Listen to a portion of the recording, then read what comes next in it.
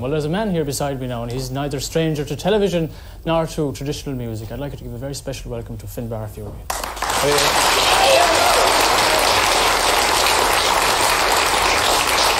Hi, Finbar, you're very welcome.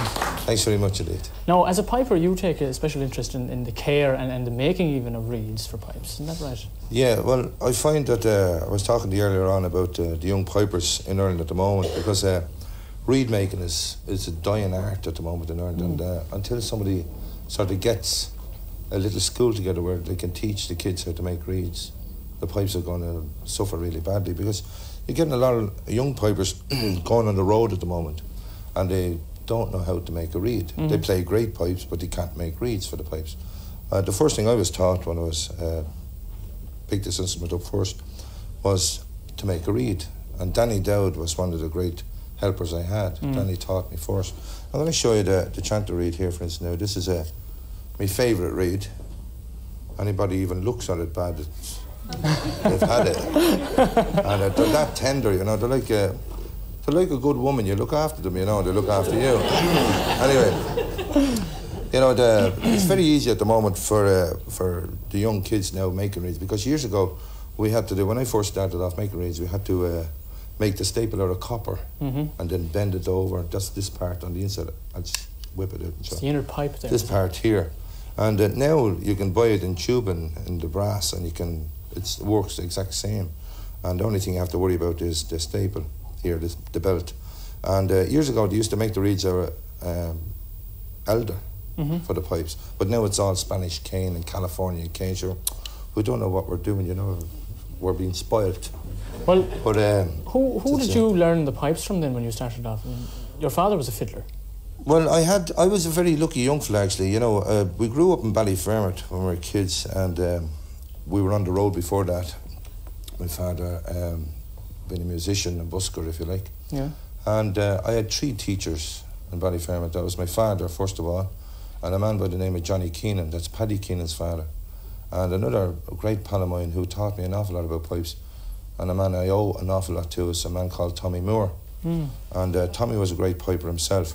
So myself and Paddy, in a way, were very lucky to have these 3 teachers to help us. And of course we had Felix Dorden dropping over, and Felix used to stay in the house with my father and mother. So the house was always full, and the odd time Seamus Ennis would be there for the weekend, you know. So it was one of these houses, the music didn't stop. Oh, I see. And, well, you're going to give us a blast now of I will, yeah. one of those tunes that you learned long ago. What's this going to be? I'm going to play a piece of music called Spalpin in a Ruin. Bit closer. Slower, the pipes. Fair play. Okay.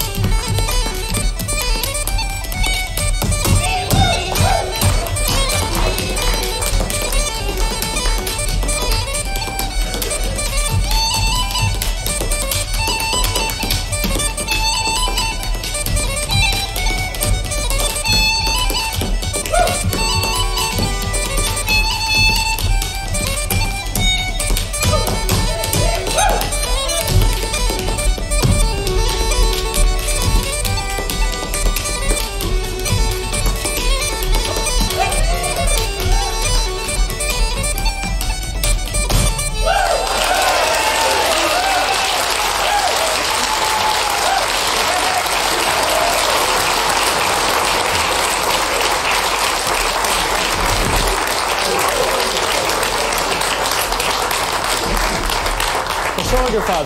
And Ceolig Finbar Furey, the silver tip, agus gan náir san rincóir Seamus Uilleann. Seamus na film casach sa fair play gat bhór. Tantu lá de bhíoch. Birga chóirdet na Fureys, dulles na Fureys like and fiechan tú gartan fáil. Jane almost mess was go ready did. Room for the dancer. Actually, we could do. I'll fair play play. After a while anyways. Bhíochas sin le Seamus Uilleann a Kilkieran a Garna a Gunamara as tárincí an den gurma agus Hamish. Well,